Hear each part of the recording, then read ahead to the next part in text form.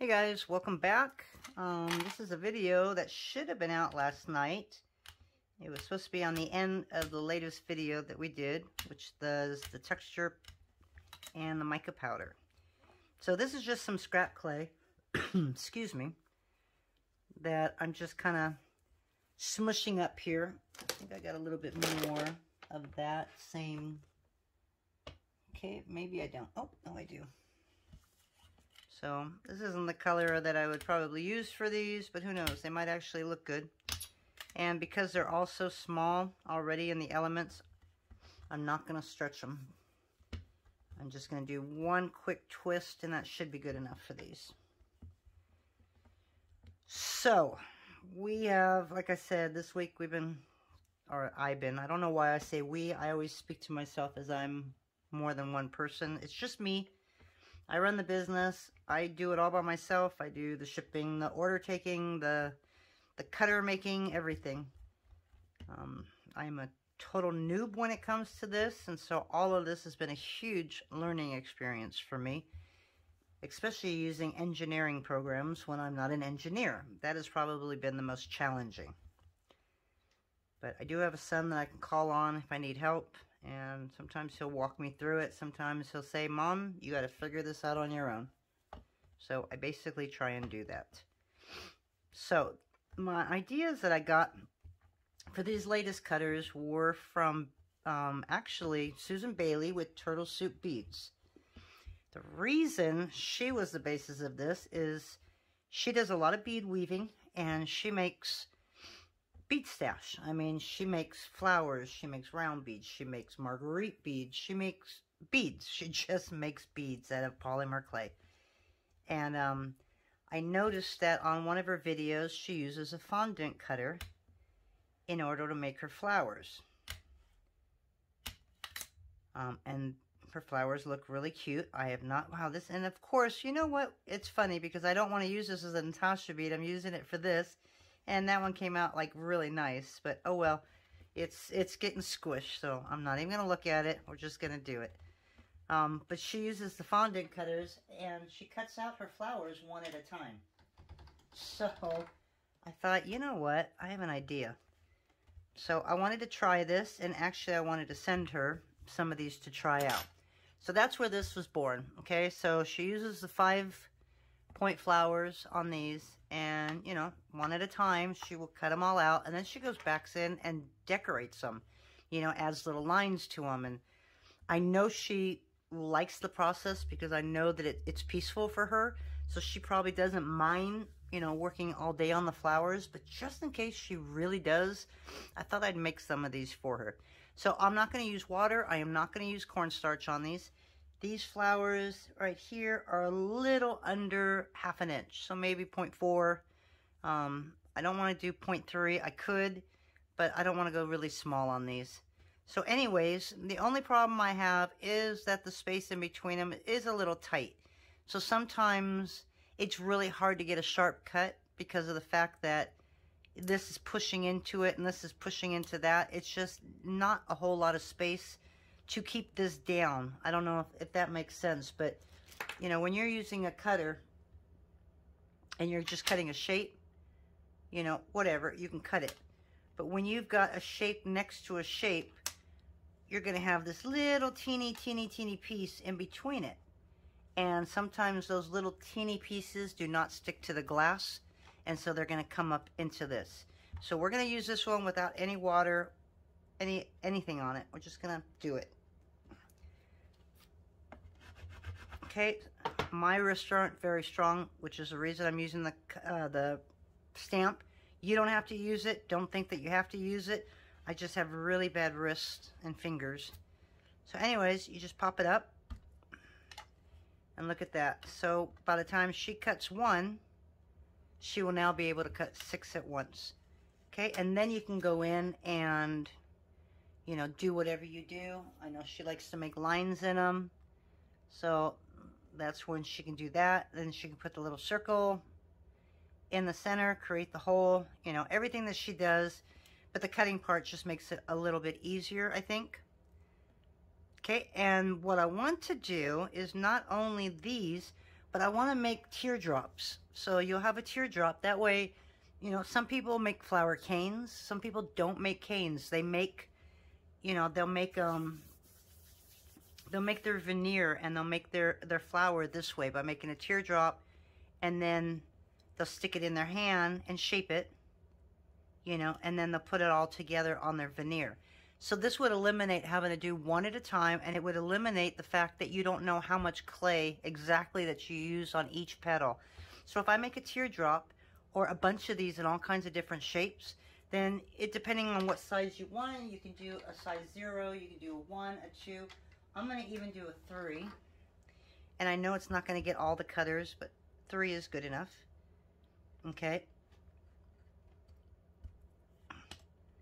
And that way you'll have your teardrop, and then you can go in, obviously, and lay your petals the way you want to. So I can do that with 6. I may try and make a sunflower. The sunflower, I might be pushing it since these are 1/2 inch. I don't think I'd be able to make a whole bunch. I don't know. I probably could, but I would have to separate them pretty far. So that's that.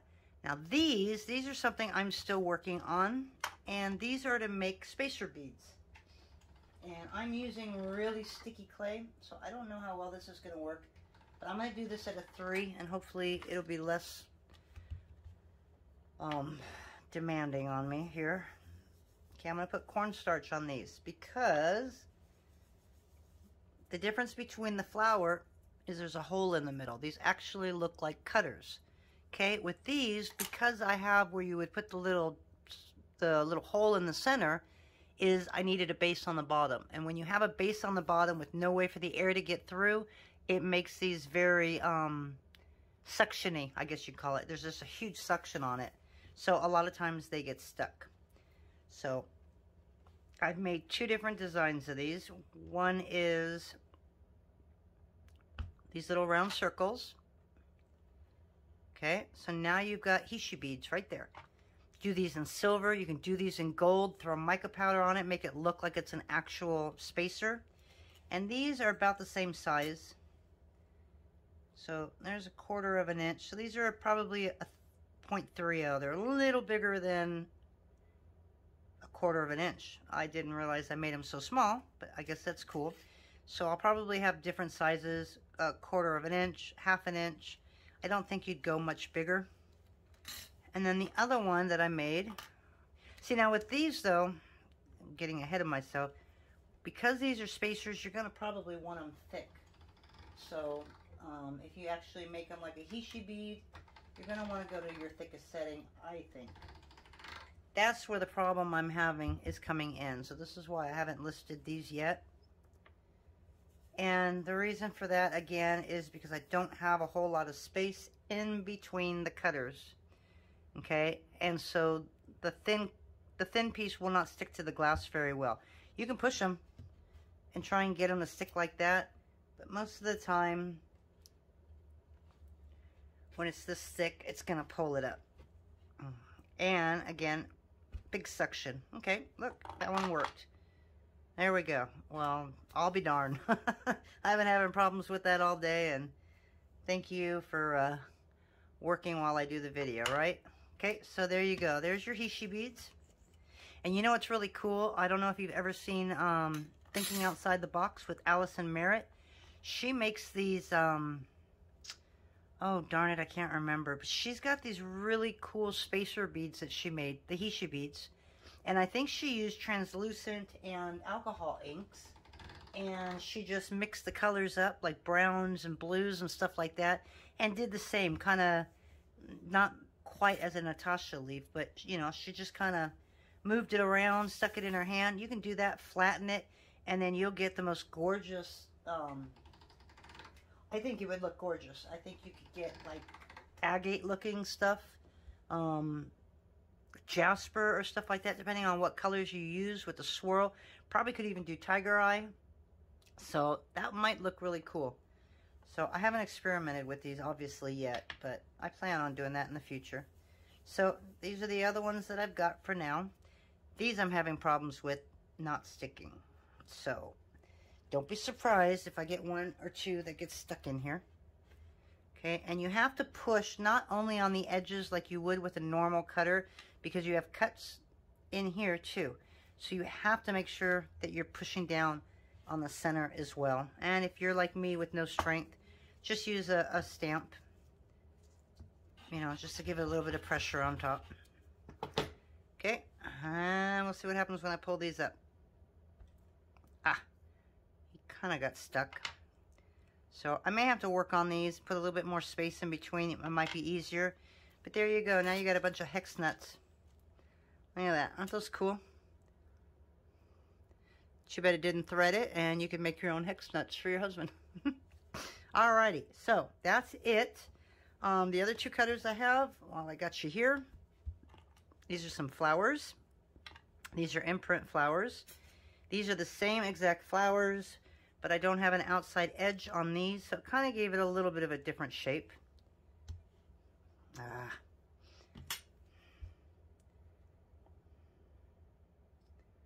I have to remember to use cornstarch sometimes. Most of my cutters, if any of you bought from me, you pretty much know that cornstarch or water is not a requirement. Usually I don't have any problems with my cutters sticking. But if they're going to be a very thin area like this, because this has an outline, it's really close to that cutting edge, so sometimes it happens. So I'm going to try and use water and see if that helps, or if I needed cornstarch. We're going to find out in a minute. Okay, so there's that one, and that one.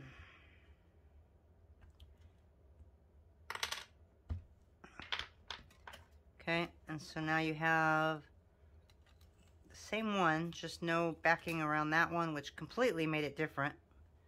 Okay, so you have those two flowers. Right now I'm working on a gecko. And let's see, this is wet clay going through the pasta machine. Oops. My dog paws.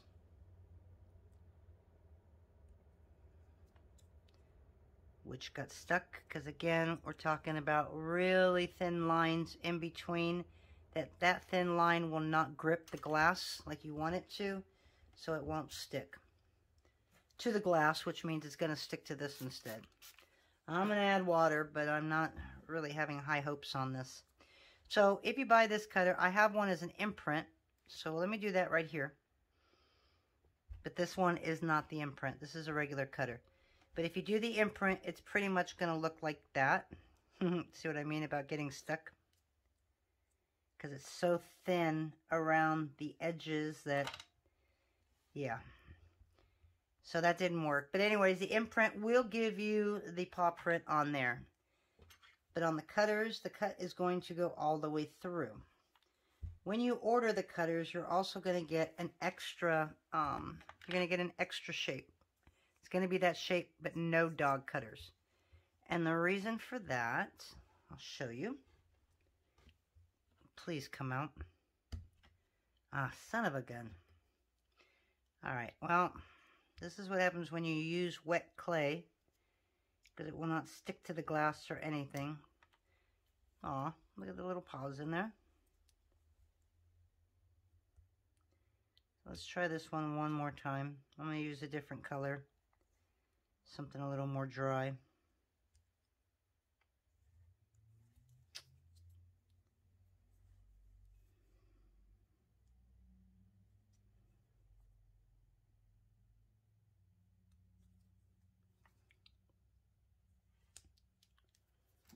So let's get rid of this. And let me get a towel.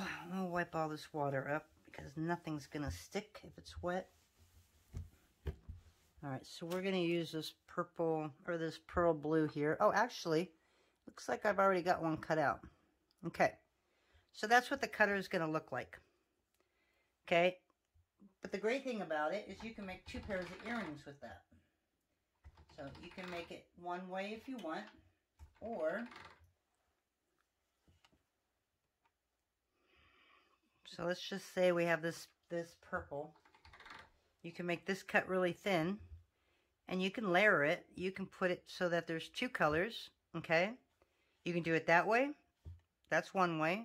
The other way would be just like this, But because you can do it that way, what that means is, that's a lot of cornstarch, but I'm not taking any chances.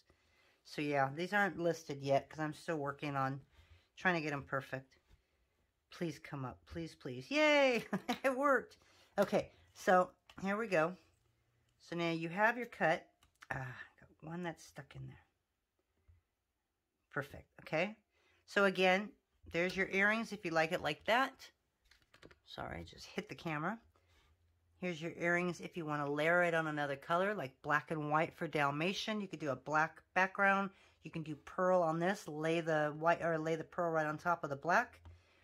And the reason you get the extra cutter is now you'll have the shape, okay? So you can cut it in a completely different color. And then what you're going to do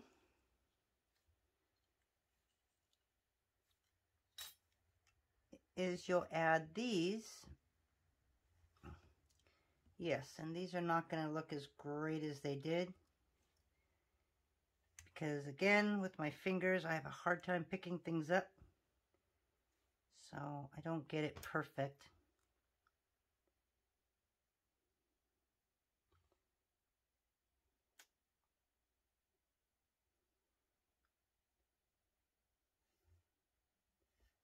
Oh well, that's just going to have to be good enough. You pretty much will get the idea.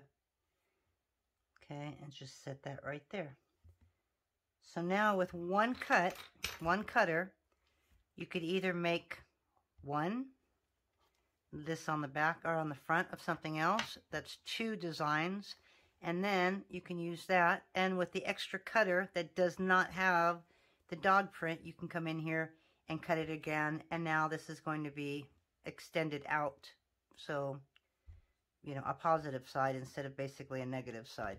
So that's what we've been working on. We're also working on geckos. I have a request for that. I've been working on that all weekend. I just can't get the clay out of the feet because they're so small. As you can see, this is what I came up with. And you can see how small the toes are. So I've got to widen those tonight. And I don't know if I've already showed this. I've made this video like 3 times. So I don't know if I showed you... remember those canes that we made last week? We used the pink and the green. And we made those. That's actually the same color, believe it or not. It just looks way different. So I used the scraps on those. And I swirled it. I made a swirl bead. So I got a lot more. Actually, they look better as swirl beads than they do the cane. So I may end up doing this on all of them.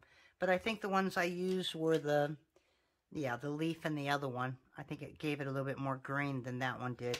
And then I just swirled it. And then I made a bunch of little swirls. But I could just see this with like a emerald green crystal and some lavender crystals, some fuchsia. I'm not sure, but you know, I could just see that. This is a little bit wider than I wanted. If I show it to you here, you can probably see it.